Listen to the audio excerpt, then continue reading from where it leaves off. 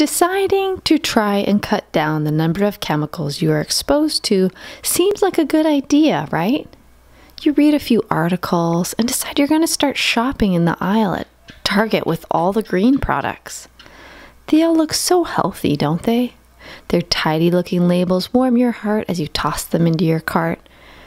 They are safe, aren't they? You see, ingredient regulation in our country is a little like senior skip day.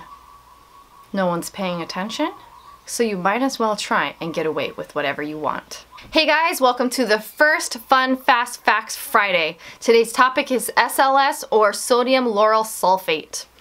I'm going to tell you some information. None of this is really designed to influence your point of view. It's really just to get some information out there and to get us talking as a community about our feelings and our knowledge about SLS. So let's jump in. And as always, I'm gonna link sources and more information below in the description box, so it'll be really easy for you to verify what I'm saying and check out my sources and do the reading yourself if you're super interested in this topic. SLS, or sodium lauryl sulfate, is an anionic, i.e. negatively charged, surfactant. So basically what it likes to do is break down the interface between water and oil. And then it holds on to these oils so that it can wash them away. So first, they start out with an isolated fatty acid. This can be from coconut oil or other types of oils, and it's called lauric acid. So they take that fatty acid and they throw it through a series of reactions. First, they take that lauric acid and they react it with sulfuric acid.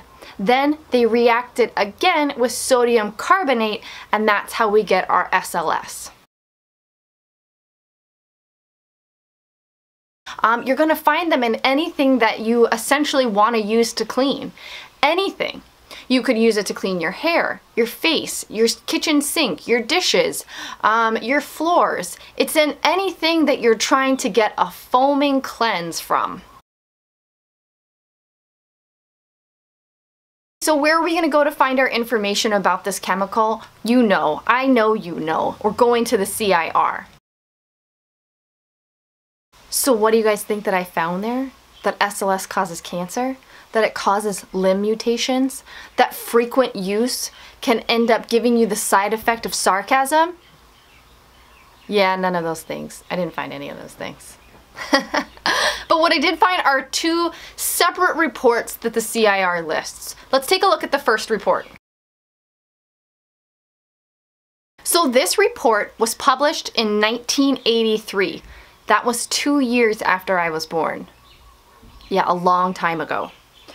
It was a journal article composed of 126 sources. Basically 126 research projects that they compiled the data into one. Testing was performed on animals. They tested it topically as well as internally. There's a lot of interesting research in that study if you have a lot of time to sit around. Things that are interesting, but they never fully came to a conclusion or an indication that SLS is toxic, but what they did find is that it is a known skin irritant. Repeated exposure to SLS in concentrations greater than 1% caused questionable skin damage. Here's an exact quote. Sodium lauryl sulfate appeared to be safe in formulations designed for discontinuous, brief use, followed by thorough rinsing from the surface of the skin.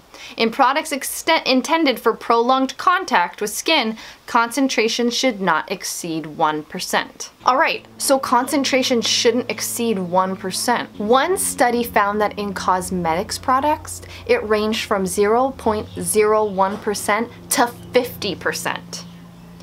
And that in cleaning products, it ranged from 1 to 30%. Alright, now, after 1983, there was a lot of hubbubaloo. Just a lot of chit-chat and a lot of false information that came out about SLS. They linked it to a lot of things that hasn't at this known, including cancer, that hasn't at this known time been substantiated. So in 2002, here's this other study.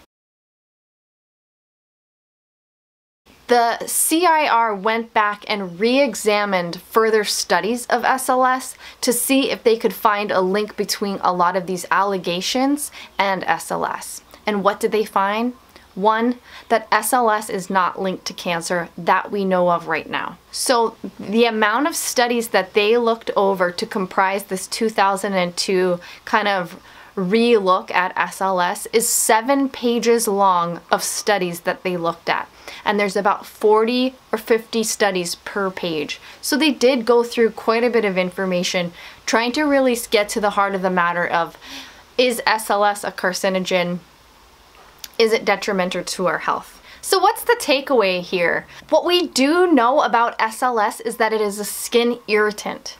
It is so irritating, in fact, that they compare all other things that are irritating to the skin to it. Hun. Hey, hun. What? We're gonna clean the bathroom today? What? When do you think you're gonna do that? Do you think What? you could do that first? What? Do you think that could be like your first priority for the day? What? Do you think you can clean the bathroom now? Why are you being so irritating? Hun, I am not being as irritating as SLS. So because of that, I personally chose to get rid of that chemical in our household. I got rid of our dish soap that we had it in, our hand soap, our laundry detergent, our dishwasher pods. Simply because Dr. Bronner's can do all of the things that these other soaps that contain SLS do. And basically, it wasn't really an option for me to tell my family that I didn't want to wash dishes anymore or that nobody had to wash their hands. So we had to have a soap substitute. And the thing about Dr. Bronner's is it's been around for over 100 years, through 5 generations, and it can do everything that these other products could do that contained SLS. So it was a very easy swap. I also just wanted to hear about your experience. You know, these Friday videos are just going to be about us having an open dialogue about this stuff. What do you guys know about SLS? Have you chosen to get rid of it? Is it fine in your household? You know, the truth of the matter is, as of right now that we know, it is not toxic. So it's not like you're, risking your family's health by having it in your home. So that's it. Comment below if you think this was interesting. Bye.